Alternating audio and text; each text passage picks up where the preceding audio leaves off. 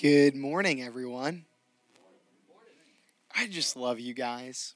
I woke up praying for you this morning before 4 a.m. That's how much I love you. That's awesome. I felt it. Thank you, John.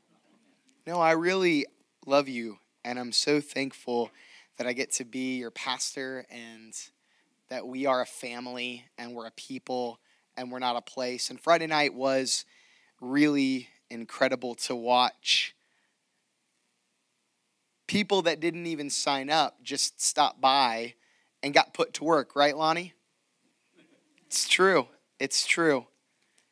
And I want to shout out some people that are probably feeling a little weary right now on the heels of that living giving. The Laws, if you guys know the Laws, they're just so awesome, John and Jana. They not only served at the entire event on Friday, they also cleaned the space this weekend because they're on the facilities team. And then Jana is with your children right now, and John greeted this morning on the greeter team. So how incredible is that? Like that they're serving the Lord. They're not doing it for applause, but I'm thankful for them. Another family I'm thankful for, man, the Weiberts, you guys killed it. They had both children, both babies, all right, at the event on Friday night. I came up to Evan. He's pushing the stroller. I said, man, thanks for being here. I said, there are a lot of other places that you could be on a Friday night. And he goes, yes, there are. He said, just being honest. I said, no, I'm with you. I can think of a lot of other things to do on a Friday night. And till the bitter end, Mackenzie's smiling. I kept checking in. Are you okay? Oh, I'm fine. But, she's a mom. You know how moms are always fine? They can always make it happen, right? I'm so lame. I'd be like, I can't do this anymore. Suzanne, just so awesome. She said, I might be in a wheelchair on Sunday, but that's okay. Tommy stayed till the very bitter end. I mean, how many kids' faces did you paint? Too many. It was so awesome. And again, it's not about the recognition or anything like that. It's just we want to extend what God has given to us. And if we can do that by just inviting people and letting them know, hey, there's a people that want to love you and welcome you the way that Jesus loves you and welcomes you. As it says in Romans 15:7, accept one another as Christ has accepted you, so that God may be given glory. And the way he accepts us is that even while we were sinners, messed up, broken, didn't believe in him, he died for us. And he welcomes us. And all we have to do is surrender to him. So with that out of the way, let's dive in this morning. You with me? So we're in this series called Marks of a Minister. Marks of a Minister. It comes out of Romans chapter 12. And here we read, starting in verse 9, all of these different attitudes and attributes. Things that are supposed to mark the lives of Christians, followers of Christ. We've already looked at several of them. It says, let love be genuine. The Apostle Paul, who's writing this under the influence of the Spirit, goes on and says, abhor what is evil. We talked about what it means to hate what God hates. God hates evil because evil hurts us and those around us. To hold fast to what is good, what does that look like? To love one another with brotherly affection and outdo one another in showing honor or value. We said that word can mean value, that everybody has value. And then last week we looked at this one. Do not be slothful in zeal, but be fervent in spirit, serve the Lord. And it goes on. And you might be wondering, okay, this is great. We're reading this in Scripture. God is calling us to these things, but why? Why? Well, in Ephesians 4, we learn why. It says that God gave the apostles, the prophets, the evangelists, the shepherds, and the teachers to equip the saints for the work of ministry. Saint, by the way, is just a fancy word for Christian. We're called to minister, to be in ministry. And when we think of ministry, we think of what we did on Friday as just one piece of it. It's just one part. But ministry is when we serve people. Man, I could just go on. I was seeing Phil and Jen over there. They were there serving. I mean, just so many people serving. And that's part of it, but it's not just serving them. It's then doing what? It's sharing the good news of Jesus. But here's what God understands, and it's why he had Paul write this passage in Romans. He knows that if we're going to share this good news as ministers, okay, we need to show the results of the thing that we're sharing. We need to show the results of the good news that we're sharing. So we've been working from this positional statement, if you will. It'll be on the screens behind me. You can't efficiently share what you don't effectively show. So if we're going to go tell everybody that Jesus loves them, we also should show that Jesus loves them by giving them things and serving them, right? See how they're connected? Ministry is about sharing and about serving. And we choose that word efficiently for a reason, okay? That's on purpose because we want good ROI, return on investment. We hope that those seeds we've planted do produce crops. But here's the deal. If we do a lot of sharing without a lot of showing, we're not going to get good results. It's not very efficient. So the way we effectively show is by consistently living out the gospel. And that also means not just doing all these things, but recognizing that when we fail, we can show people what it looks like to be forgiven, to have humility, and to grow because we're all in process. Amen? So we can be examples that way. I don't want you to think that this means we got to hit 100% all the time. Nobody bats 1,000. So we're all in ministry. So today, I want to look at another part of that passage in Romans. And again, my notes are in that Church Center app. You can find all my scriptures there. You can find all of the information that you need there. And it says this: rejoice in hope, be patient in tribulation, be constant in prayer. That's verse 12 of Romans 12, this long passage that we've been unpacking. I want to talk about that. Part 6 today is rejoice in hope. Rejoice in hope. What does that mean, rejoice in hope? Let's take it one word at a time, as we've been doing with a lot of these phrases, right? That word rejoice there in its original context and its original language, it can actually mean to be glad. Be glad. I don't know if you notice this or not, but we love to get loud when we sing here, right? And we sing these big anthems like Battle Belongs. It's not a show.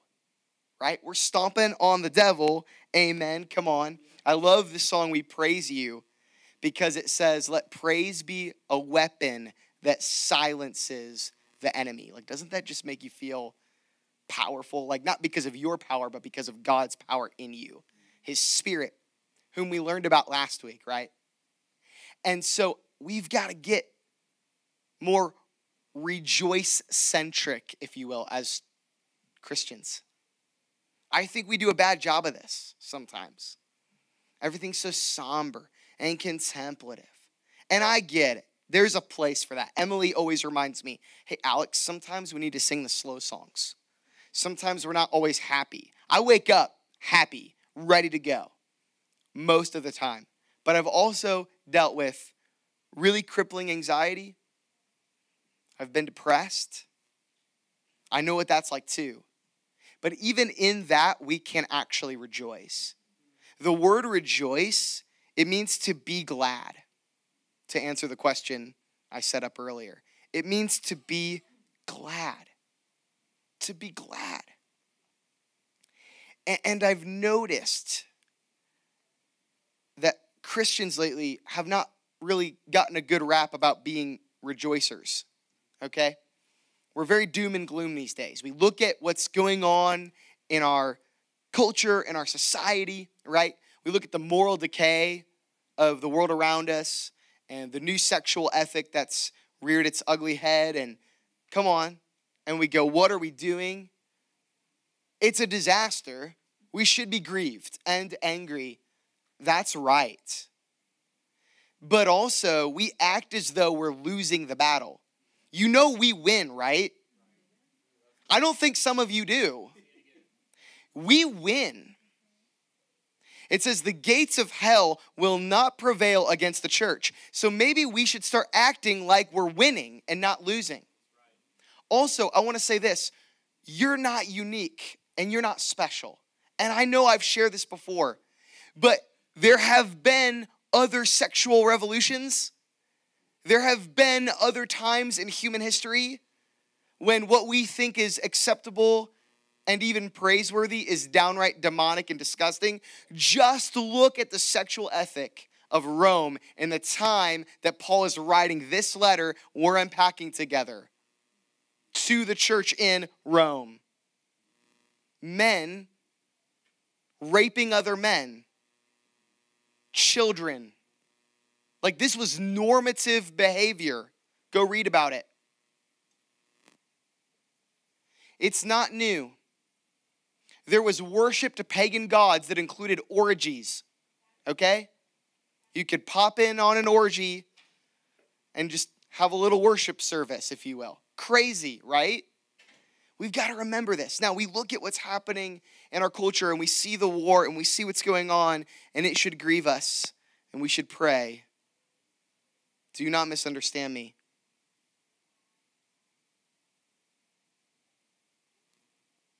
I shouldn't have to explain that we should care about Israel, but we do.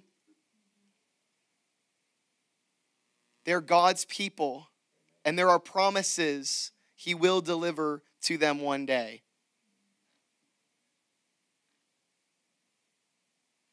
It shouldn't be so difficult to condemn terrorist activity, but apparently that can get you canceled now.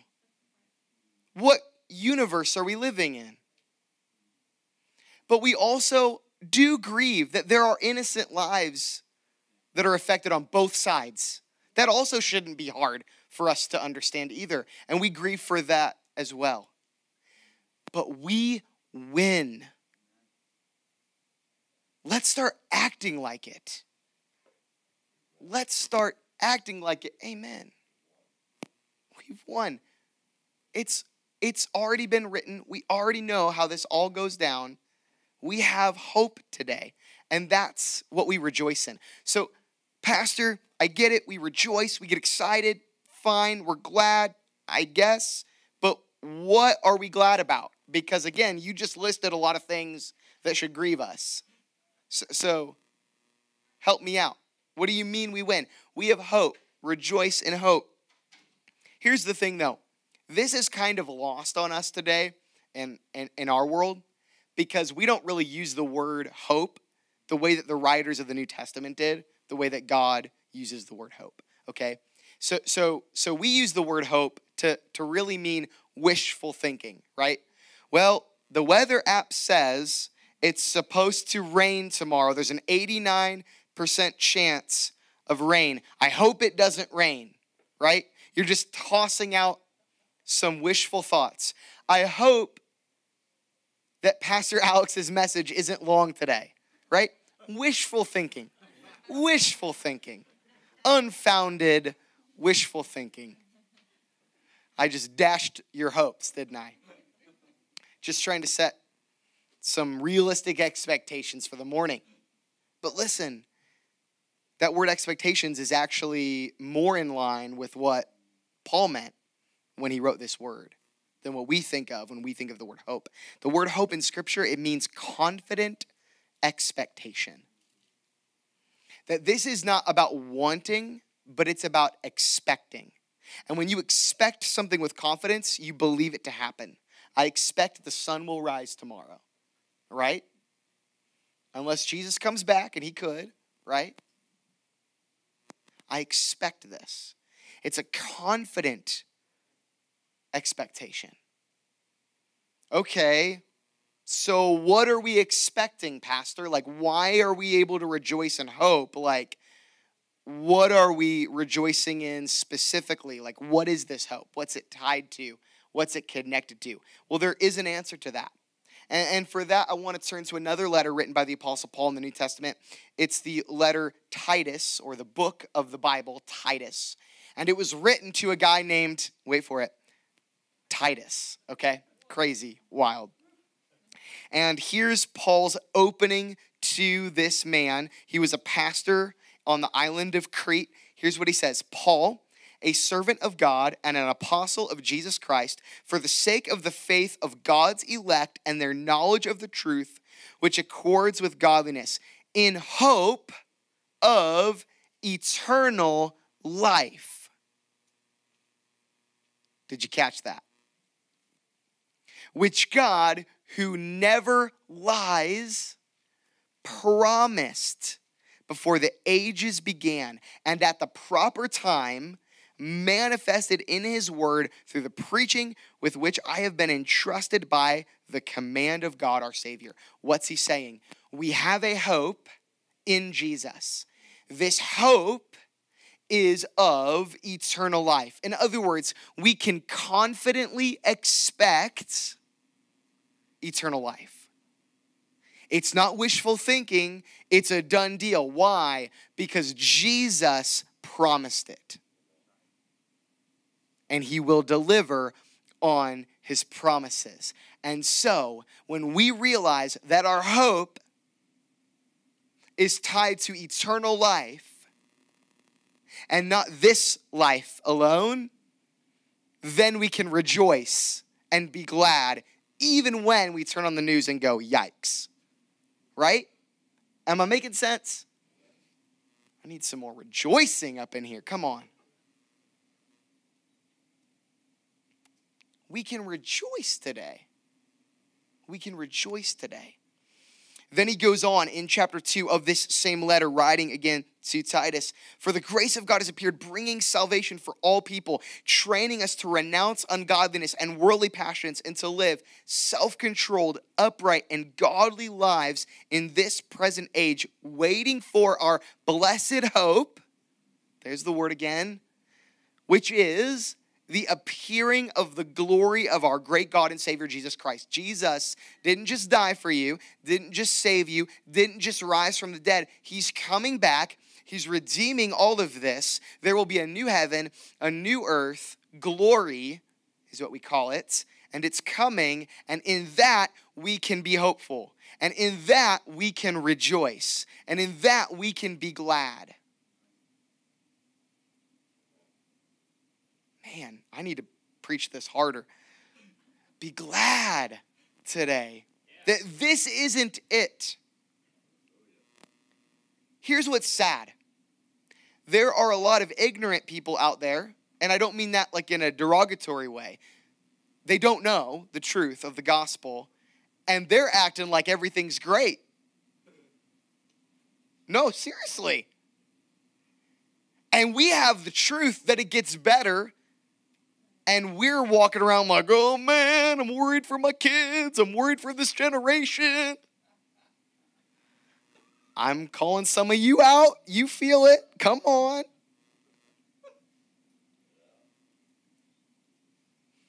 We win. We've won. We have confident expectation that God is aware. It's not unique. We have a hope that everything we're doing now actually means something later when it actually counts. Because here's the reality. This existence is a speck on the timeline. It's a speck on the timeline. And so when we begin to take our eyes off of our hope, it's hard to rejoice because we go, uh-oh. Uh-oh. So, I want to say it this way. Hope is actually what we live for. This hope that the Bible speaks of is this hope that we live for. See, in Revelation 22, it's the last chapter of the Bible. We see these words from Jesus. Look, I am coming soon, he says, bringing my reward with me to repay all people according to their deeds. What we do now impacts eternity. What we do now impacts eternity. And then I want to read this out of Deuteronomy chapter 12. This is a story in Deuteronomy about God's people. It's primarily the laws he gave them, the people of Israel, okay? And their leader Moses is writing to them, he's speaking to them, he's telling them of the commands that God wants them to uphold as they enter this promised land, this land he's going to give them. He's delivered them from the hand of Pharaoh, the leader of Egypt. They were slaves there, and now they're coming out of slavery. They're entering this place, okay, of promise. And here's what we read. These are the statutes and rules that you shall be careful to do in the land that the Lord, the God your fathers, has given you to possess all the days that you live on the earth. And then they begin to be listed there. If we scroll down to verse 7 of Deuteronomy chapter 12, we read this one. And there, meaning the promised land, you shall eat before the Lord your God. Amen. And you shall rejoice. There's the word rejoice. You and your households in all that you undertake. Did you hear that? In all that you undertake, in which the Lord your God has blessed you. In everything we do, we are called to rejoice. Why? Because God is in it, and God is there. And even when it doesn't feel like a blessing, it actually is, because he's allowed it for a reason. I love this in 1 Thessalonians 5, verses 16 through 18. It says, rejoice always. Pray without ceasing. Give thanks in all circumstances. For this is the will of God in Christ Jesus for you. Rejoicing is something we do always. So if hope is what we live for, rejoicing is how we live for it. One more time. If hope is what we live for, rejoicing is how we live for it. We live glad in light of eternity and our blessed hope, the appearing of Jesus Christ, who's coming again and who will judge us for what we've done in this life and how that impacts the next. So you're thinking, okay, that's great. I'd love some handles. How do I rejoice? If rejoicing is the answer here in my hope, I get it. There's a lot to be excited about, but how do I practically do that? How do I live for this hope? How do I rejoice in hope? Well, I've got two observations that I think will help us with that this morning. Are you guys ready? Yeah. Let's pray, and then we'll dive in. Jesus, we need you. We can rejoice today in you because you're good. Because this isn't everything. Because our hope is the hope of eternal life. That there is so much more that we're living for than this speck on the timeline. Help us to see the world and time the way that you do. Give us the grace and the ability through your Spirit to rejoice and hope. In Jesus' name, amen. All right, so the first thing that we have to do if we're going to rejoice in hope is we got to find the hope. We got to find it. Well, you just told me about it. Yeah, but we can find the hope of eternal life in our daily lives. Let me say that one more time. We can find the hope of eternal life in our daily lives. Paul actually modeled this in Philippians chapter 1. Paul's writing another letter, as he does, right? He's writing to a church in Philippi, and here's what he says, Philippians 1, 3 through 7. I thank my God in all my remembrance of you, always in every prayer of mine, for you are all making my prayer with joy, because of your partnership in the gospel from the first day until now. And I am sure of this, that he who began a good work in you, do you know how this goes? Will see it to completion, or will bring it to completion at the day of Jesus Christ. It is right for me to feel this way about you all, he says, because I hold you in my heart. For you are all partakers with me of grace. Both in, watch this, my imprisonment and in the defense and the confirmation of the gospel. So here's what we learn here. Paul is writing this from prison. He's been arrested and imprisoned for doing the thing God called him to do, for living out that hope. Right? He's trying to live for that blessed hope, eternal life, and he gets penalized on this side of eternity for it. But then he goes on in verse 19.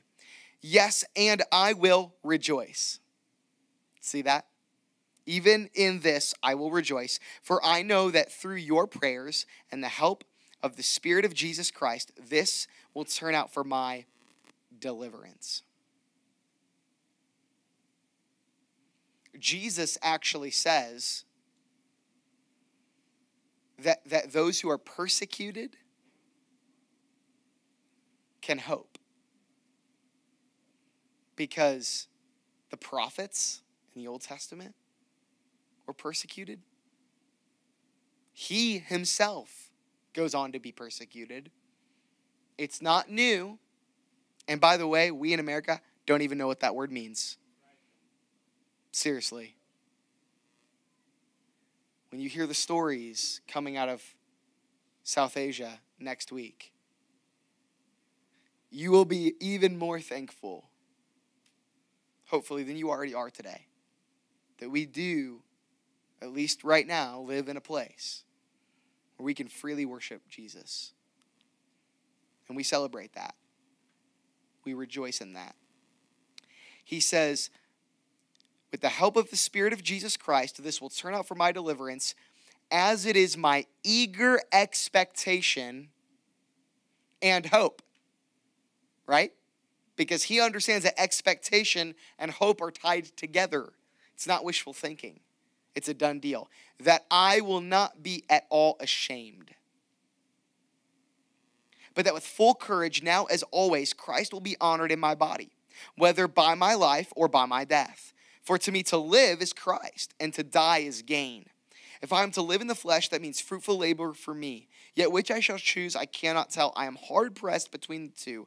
My desire is to depart and be with Christ, for that is far better. But to remain in the flesh is more necessary on your account, he says.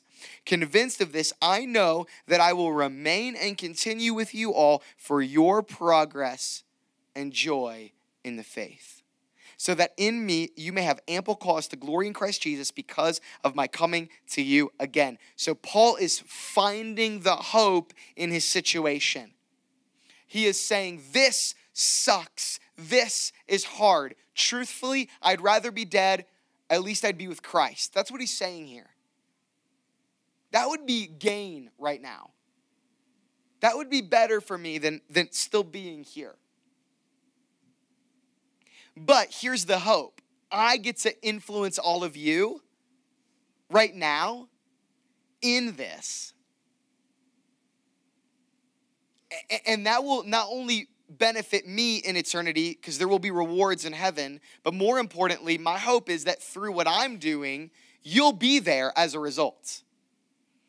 That now eternal life comes to you because I'm still here. And he's finding the hope in what most people would consider a hopeless situation, because he knows that what he is doing, writing that letter in that prison cell or under house arrest or whatever it was, okay, that it would impact others for eternity. Because what we do now will impact later. Am I making sense this morning? So, in psychology, there's something called meaning making. Have you heard of this? Meaning making. I am going to let a doctor and expert describe it to you because I am neither of those things. This is an excerpt from a larger article, and this is a definition. Here's what it says. From the time you are developing in the womb until your dying day, you will experience many small and large injuries to your psyche.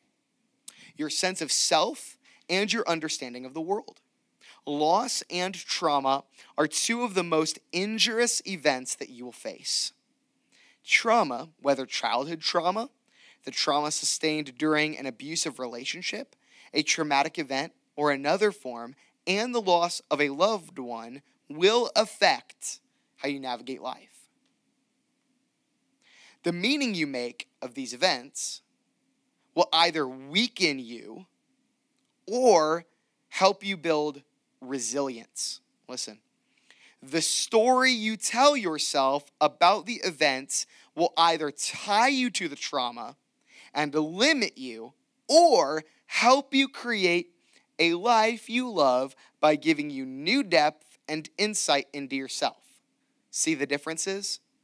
Psychologists call this process meaning making. The meaning you give to a loss or trauma can have a profound effect on your life.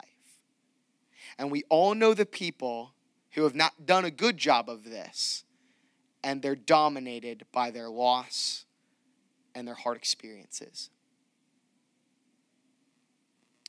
But here's the thing.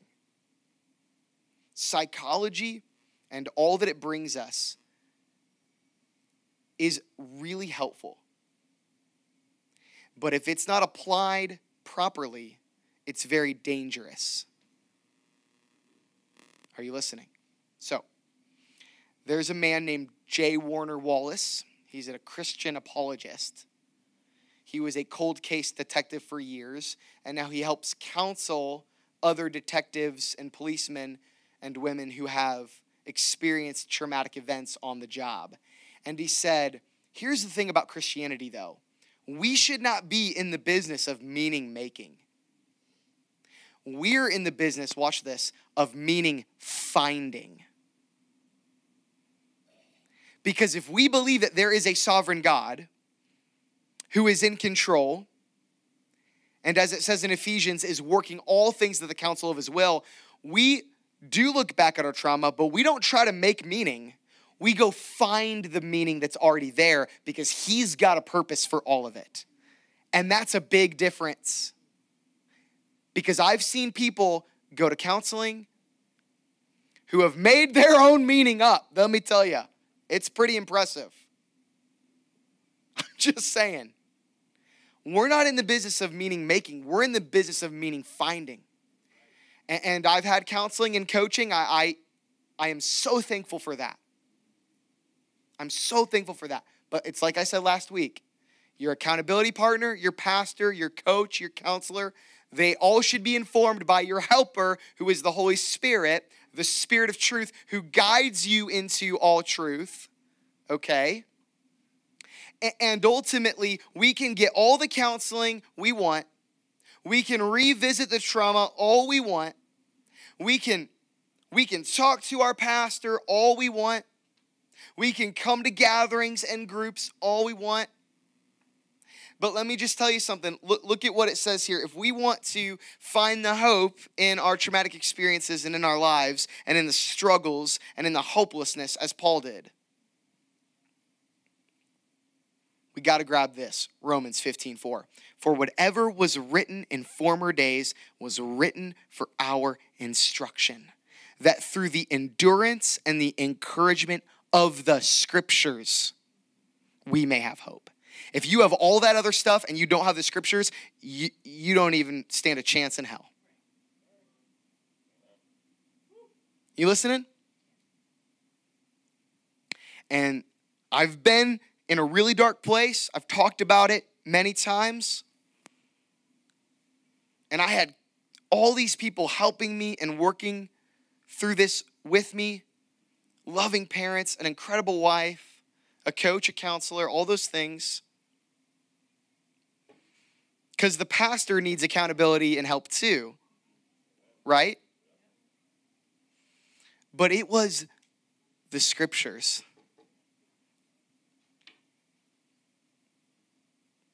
that started it all and helped me out of that place. And I'll never forget where I was sitting and the day it happened. I was reading 1 John chapter 4. For we have come to know and to believe the love that God has for us. Abide in love, right? Whoever abides in love abides in God, and God abides in him. And the Holy Spirit, the teacher, as John puts it in 1 John, speaks to me in this moment through the word. That's how he works. And he says, Alex, you know the love I have for you. You got to start believing the love that I have for you. And that broke the dam open, and that started everything. And that informed every coaching session, every talk with my parents, every conversation we had, right? It started to inform my prayers and my preaching. I think there was probably 3 or 4 months of sermons where that verse made it in there. I don't know if you were paying attention or not. We did a whole series on it. Right? Because that we'll remember now. That's right. The scriptures give us hope. And when we get the scriptures in us and we listen to the Spirit, he can say, hey, all that pain, all that struggle, all that, I got a purpose for that.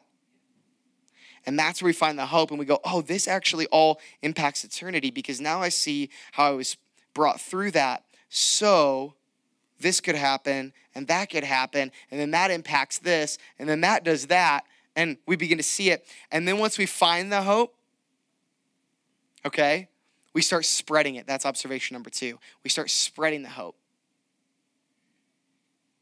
Because let me tell you, I didn't keep that revelation to myself, as I just mentioned.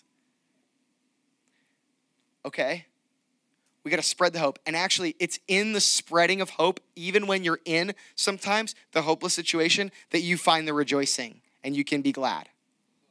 But the enemy wants you to believe that you're not healthy enough and you're not ready enough to start spreading the hope because you're not fully out of the woods yet. That's a lie. We're not out of the woods till we die. And once we get over this hurdle, there's another one. But we have the victory because it's not about here. It's about eternity, where there will be no more pain and no more crying and no more sorrow. I'm preaching this for my own self today.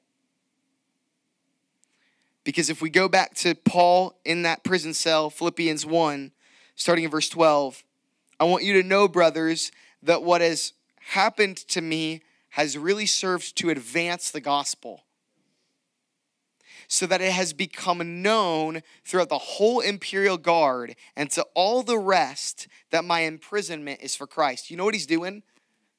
He's talking to the guards. Hey, you know why I'm in here, don't you? I was preaching about Jesus. Oh, who's Jesus? Well, let me tell you, I'm already in prison, so what do I have to lose?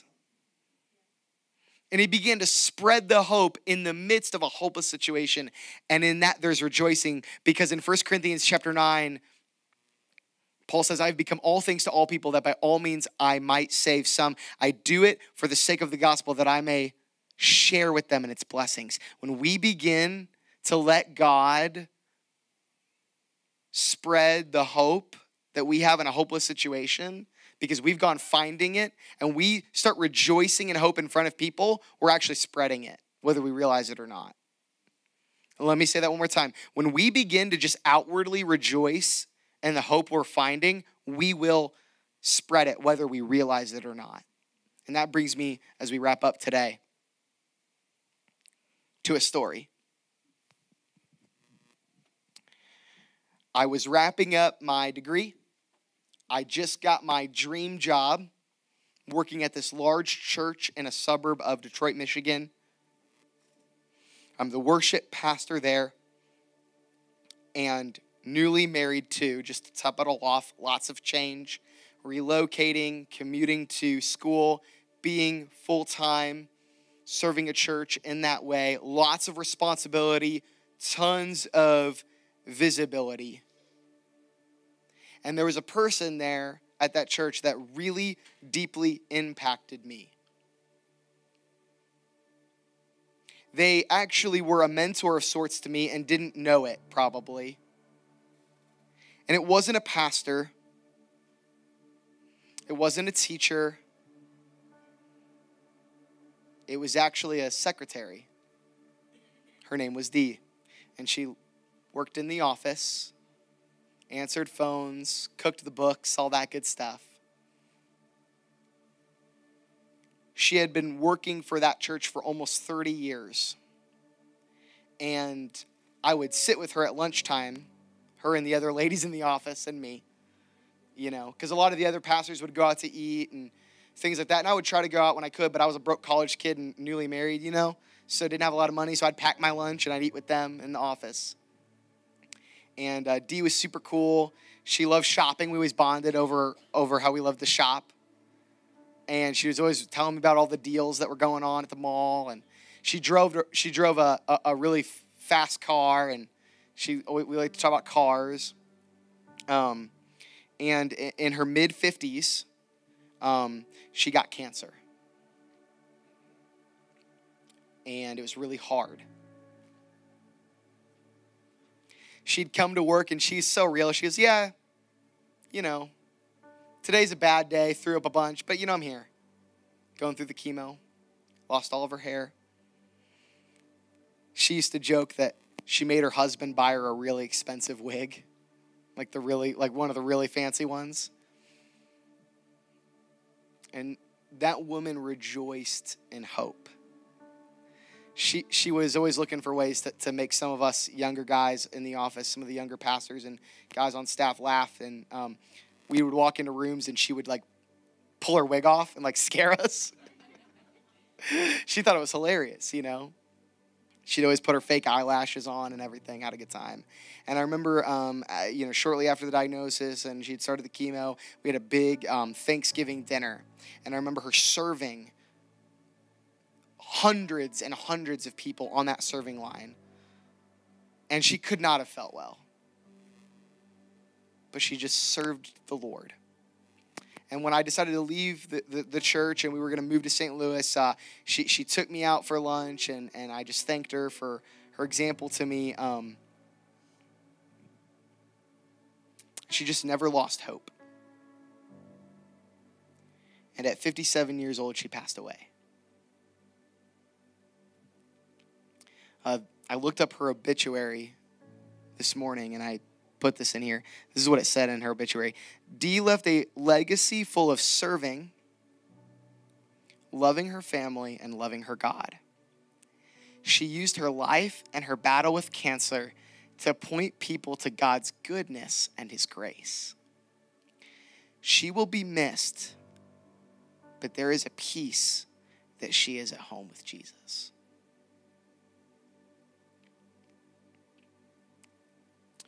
Colossians 1:27.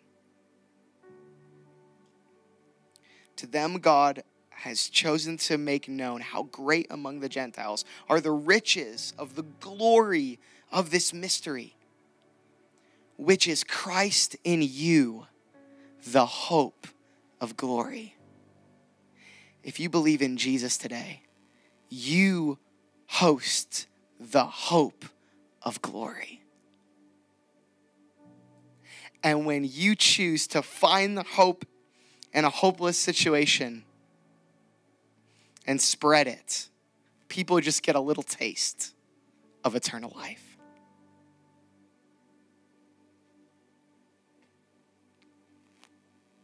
It doesn't take the pain away, and it's okay to be angry at God. He knows. And I don't understand all the things and the whys. And we might not know today. But he's got a plan. Every win, every loss, every sin, every struggle, he's in all of it. And it says he's working it together for the good of those who love him and are called according to his purpose. We might not see all of it today, but that's the beautiful thing. We don't just have today. And one day we will know in eternity. So will you find the hope and spread the hope? Will you rejoice today that this isn't everything and that we're living for eternity? Amen, church? Let's pray.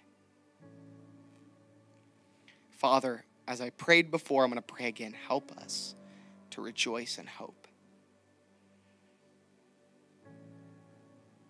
Being glad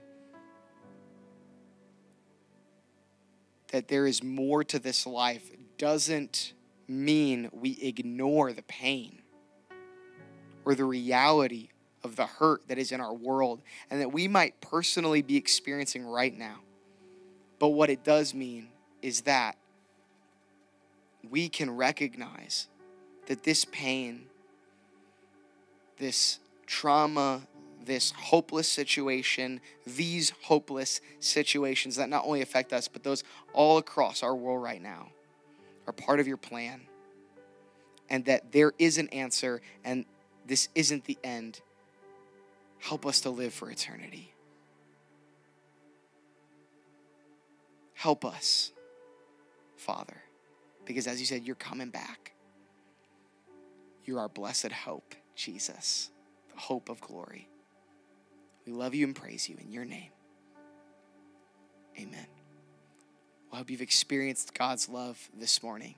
Now go and extend it. I'll see you next time. Thanks.